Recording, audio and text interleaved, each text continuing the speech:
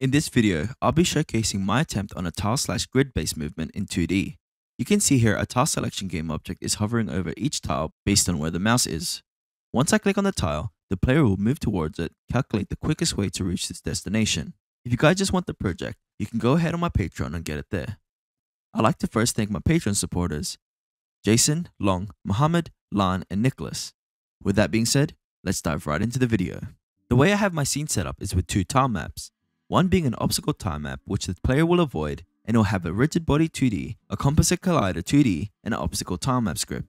The other one is a normal tile map, which will be used to decorate the scene with the tag tile map. I also have a game object prefab with a tile selection script. The material is semi-transparent so that the tile you're hovering is still visible.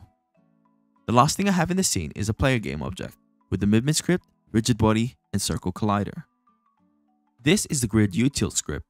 All it has is a public static vector2int called world to grid, which stores a world position, and all this does is returns the floor to int of the world pos x and world pos y. The same concept for the other static vector2 called grid to world. You don't need to attach this script to anything. The same applies for the A* script. I have a private static vector2 called grid size at the top, and I've also written a private class called node. We'll also have a reference to its parent node, pathfinding cost, g cost, and h cost, and whether it's an obstacle. The f cost is calculated as a value combining g cost and h cost, which helps determine the best path to take. Moving down to the public static find path, this is the bread and butter of the script.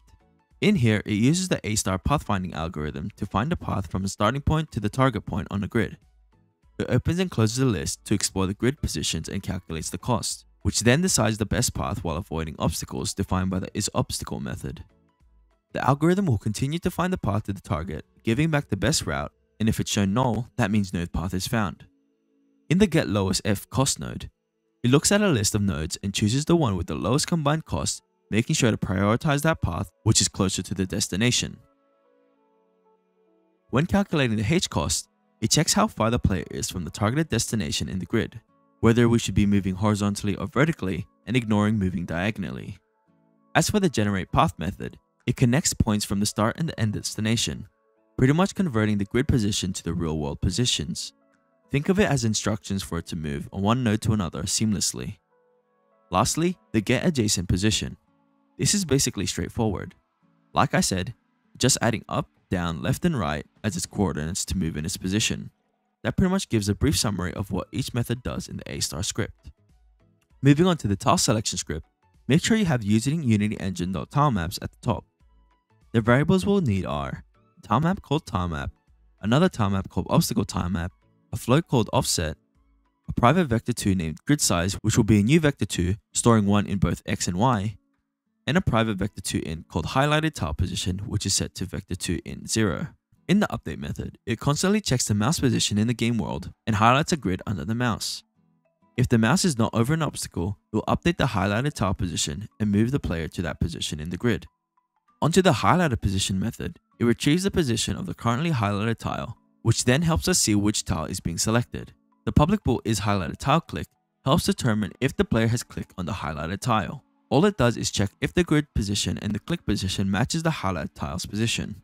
Also, add a get highlighted tile position, which is called when you want to place or interact with an object on that tile.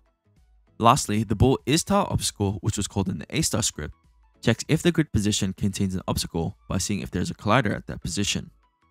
Looking at the obstacle tile map now, once again, make sure you're using Unity engine.tilemaps, and for the variables, we'll have a private tile map called tilemap and a private hash set called obstacle tile map position, set to a new hash set. In the awake method, it ensures that the tile map is set and then initializes a collection of positions where the obstacle tiles are located within the map. Moving down to initialize obstacle tiles, it clears the collections of obstacle tile positions and scans the entire map to find and record the positions of all the tiles that are not empty. It then stores the positions in a collection for quick access later. And lastly, the isTileObstacle method. This method helps you check if a given world position corresponds to an obstacle tile within the tile map. It converts the world position to a grid position, and then it confirms if it matches any of the obstacle tile map position that it was stored in. The last script we'll be looking at is the character movement. We'll add a public enum at the top called move direction, which will be up, down, left, and right. And inside our grid movement, have a private float called move speed, a private float called vector2, a private vector2 called grid size, a reference to the obstacle tilemap called obstacle tilemap, as well as a reference to the tile selection.